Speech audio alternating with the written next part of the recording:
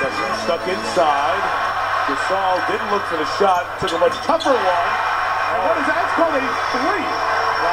They're not. The Dallas bench is up big time. They wanted interference in the cylinder. Absolutely. And Zach Zarba, the official, called it a three, that it went in without being touched by Barnes. Wow. So all 5 Laker points controversial from the Mavericks side. Nowitzki from the top. Got them all. He gives you 3.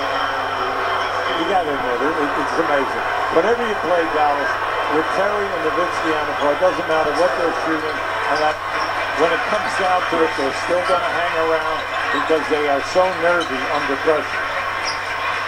Mavericks by 1. 2 minutes gone in the overtime.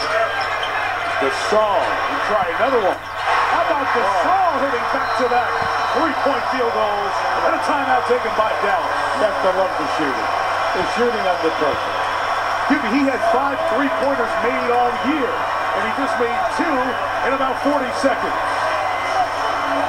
Let's go back to these first 5 Laker points in this